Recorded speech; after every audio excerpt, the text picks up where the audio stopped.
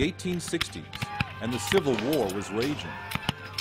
And it was a time when medicine was still in the Dark Ages. There was no concept of a germ theory yet. A hospital is a place you went to die. A young woman, Ellen White, had a vision she claimed from God for a new understanding of health and healing.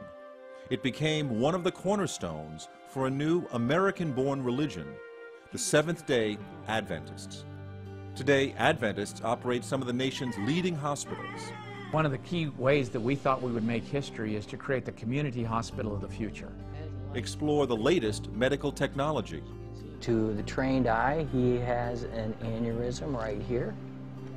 Expand on the pioneering work of infant heart transplants. In fact, we can take his heart out, put a new heart in. There's something miraculous about all that. Practice a body, mind, and spirit approach to health and healing.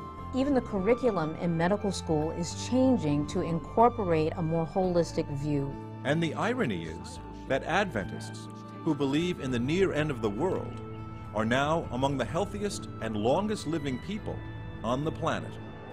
Well, I'm 98 years young. They live anywhere from 5 to up to 10 years longer. It's pretty exciting.